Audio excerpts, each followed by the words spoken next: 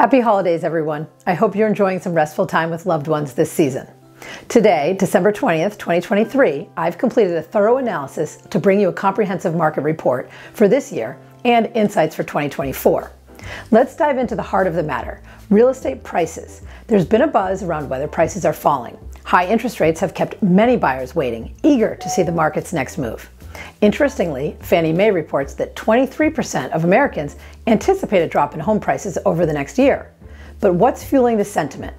The media, since late 2022, has spotlighted potential price crashes, causing lingering concerns. Let's separate fact from speculation.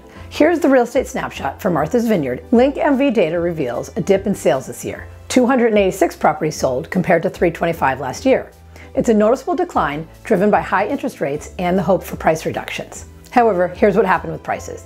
Martha's Vineyard saw a 6% appreciation in average selling price, from $2,180,000 in 2022 to $2,326,000 in 2023. And nationally, the trends mirror Martha's Vineyard. Looking ahead to 2024, the majority of experts predict steady growth. With low inventory, especially on the island, it doesn't look like prices are going to go down. And as mortgage rates start falling, already below 7%, as per Freddie Mac, we anticipate a resurgence of buyer activity, potentially heating up the market. The Federal Reserve's decision to not just keep interest rates unchanged, but make cuts in 2024 suggests confidence in the improving economy and inflation rates.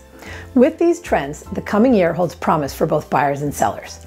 Here's to navigating these opportunities successfully and wishing everyone a prosperous new year in your real estate endeavors.